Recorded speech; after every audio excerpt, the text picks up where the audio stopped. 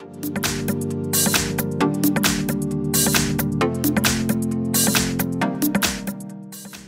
everyone, here we've got OPPO Reno 5 and let me share with you how to update apps on this device. So firstly, let's make sure that you've got the internet connection and enter the Play Store.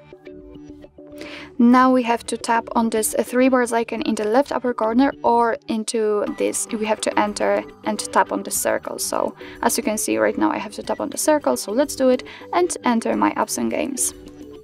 And as you can see here, we've got the full list of all updates pending, so obviously you can update all of those apps just by tapping on this green button Update All, but if you'd like to update only one of it or two of them, then just find them in the list. So let me find, for example, the Gmail and tap on the update right next to it. As you can see, it immediately disappears, but after getting back to the very top of the list, you can see that it appears right here. Right now it is downloading, and after that it will be successfully installed and automatically updated.